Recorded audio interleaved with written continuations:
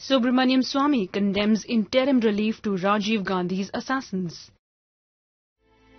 Lawmaker and Janata Party President Subramanian Swamy on Wednesday condemned interim relief to the 3 convicts who are on death row for their role in the assassination of former Indian Prime Minister Rajiv Gandhi. Talking to media persons, Swamy said that the resolution passed in the court is stupid and the assassins cannot be let off if a handful of Tamilians oppose their death sentence.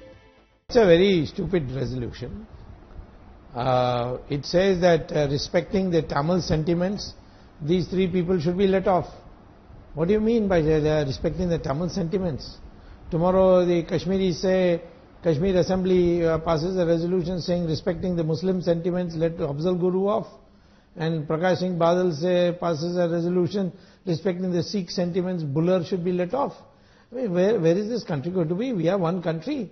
There is no such thing as Tamil sentiment. There is an Indian sentiment. Whatever Tamil sentiment is there, it has to be in consonance with the Indian sentiment. We are Indians first, Tamils afterwards. He also said the stay is illegal and should be quashed by Supreme Court with immediacy.